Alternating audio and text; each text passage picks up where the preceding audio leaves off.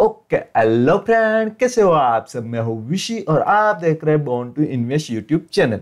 India mart का धक्कड़ IPO आ रहा है, क्या करें, अप्लाई करें या छोड़ दे। कोई भी आईपीओ का नाम सुनते ही आपको मन में एक क्वेश्चन होना चाहिए, क्या उसे अप्लाई करना है, क्या उसे छोड़ देना है। क्योंकि क्या है कि सभी आईपीओ एक समान नहीं होते, मींस के सभी आईपीओ प्रॉफिटेबल नहीं होते। कोई कोई आईपीओ में लॉस भी होता है और पैसा भी फंस सकता है। क्या है कि जब भी कोई आईपीओ में अप्लाई करने से पहले आप थोड़ी रिसर्च और एनालिसिस कीजिए, सो आपको एक पता चले कि ये आईपीओ सही है या नहीं। और अभी तक आपने हमारे इस चैनल को सब्सक्राइब नहीं किया तो सब्सक्राइब जरूर कर लीजिए। ऐसे वीडियो हम हर रोज हर दिन लेते आते हैं। और जो बाजू में घंटे वाला बटन है उसे जरूर दबा दीजिए, जिसको आपको हमारी नोटिफिकेशन सबसे पहले मिल जाए।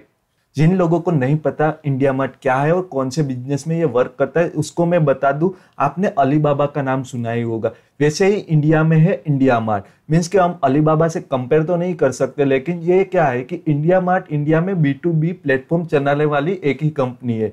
तो आपको एक बेसिक आइडिया आ सके, इसीलिए मैंने इसको अलीबाबा से कंपेयर किया।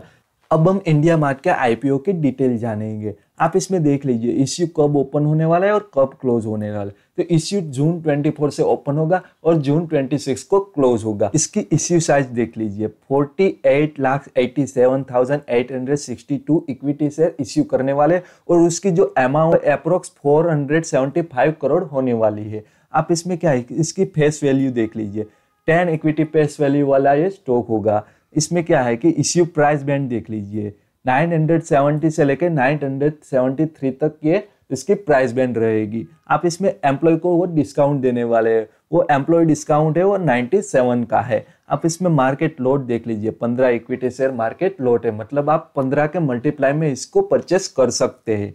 आप इसमें मिनिमम ऑर्डर क्वालिटी वो भी 15 ही है। आप इसमें लिस्टिंग कहाँ होगी, लिस्टिंग उसकी होगी MSC और BSC दोनों पे ये लिस्ट होगा।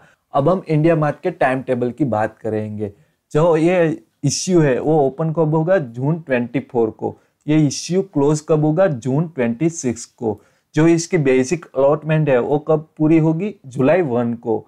वो जो इसकी इनिशियल रिफंड होता है, मीन्स कि जिसको नहीं मिला इसको रिफंड होता है, वो कब होगा, 2 जुलाई को। बाद में जो क्रेडिट ऑफ शेयर आपके डीमैट अकाउंट में कब ये क्रेडिट होगा, 3 जुलाई को। बाद में आईपीओ शेयर की लिस्टिंग कब होगी, वो है 4 जुलाई को। अब हम इंडिया मार्ट के प्रमोटर की होल्डिंग की बात करेंगे, मतलब प्री इश्यू होल्डिंग कितनी है और पोस्ट इश्यू होल्डिंग कितनी है। आप इसमें देख लीजिए, प्री इश्यू शेयर होल्डिंग कितनी है, 67.02%।